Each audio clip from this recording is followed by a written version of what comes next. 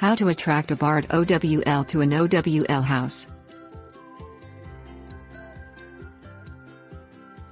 Owls keep the rodent population down, which is especially helpful for farmers and property owners with lots of land. The barred owl is the most common owl in New Hampshire and is prominent throughout the eastern and northwestern parts of the United States. These owls are without feather tufts on their heads like other owls, and are gray and brown in color. They prefer an open area where they can have at least several hundred acres of land available for hunting, breeding and nesting. There are a few different things you can do to attract these types of owls. Choose the location to place the owl house.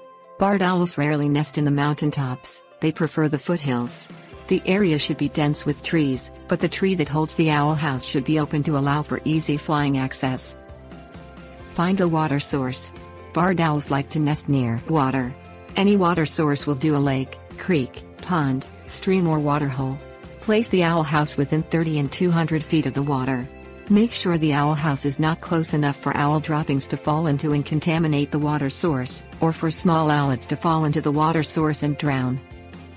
Place the owl house at least 100 feet away from your house or another dwelling and away from the road. Barred owls fly low in the path of cars. Pick a tree that is more than 1 foot in diameter to hang the owl house, and hang the owl house on the part of the tree facing north or that is not directly facing the sun. The house also should be at least 15 feet off the ground. Scatter untreated wood chips on the floor of the owl box. Speak to the barred owls.